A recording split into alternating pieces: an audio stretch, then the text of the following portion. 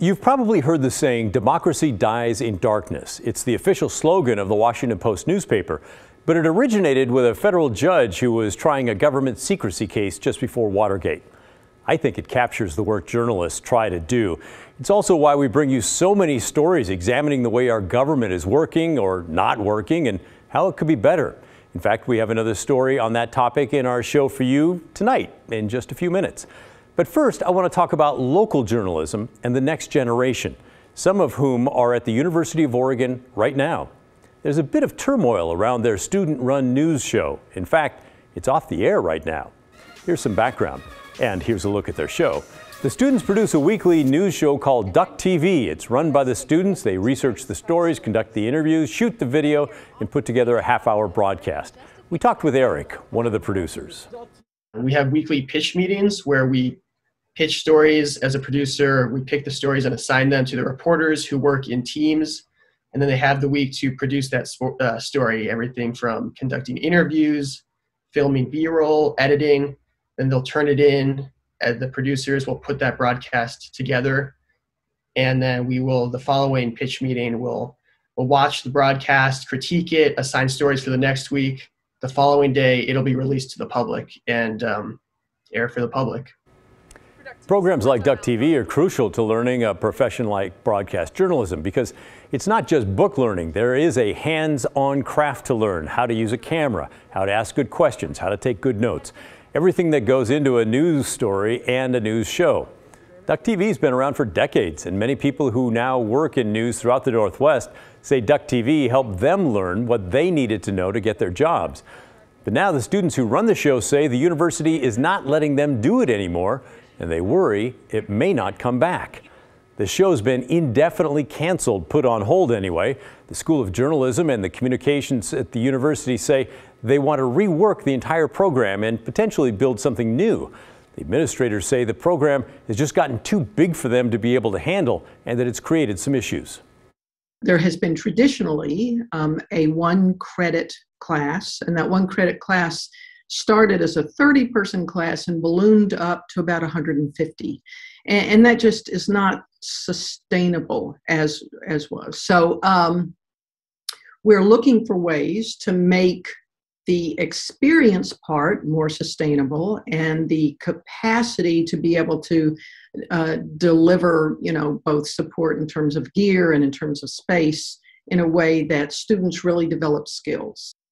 It is great that so many want to take part, but bigger is not always better. If there's not enough gear or enough chances to get involved, that's very frustrating.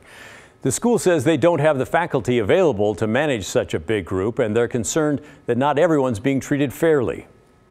We want to be able to give them more tools to be successful.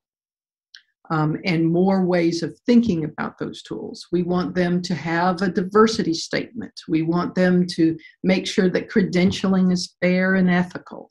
We want them to be able to have reps, and do so in the best way, right? So, so as frustrating as this is for students and for alum and for faculty and all this, I think the core idea is how do we build the best TV, Duck TV, that we possibly can. The students say the process has left them without any way to produce their show, and they've been left in the dark, they say, while administrators take the reins. The university has floated plans to turn Duck TV into a series of workshops or maybe limit it to upper-level students. Those involved now say it just won't be the same. Duck TV has offered me that really hands-on, in-the-field learning that you cannot replicate in a classroom. I've gotten to go in the field and produce stories, talk with community members, meet real journalists, work alongside them. And that's something that you really just can't replicate sitting in a classroom for a couple hours, 2 times a week. The stories we produce have a real impact. They get, shared on social media.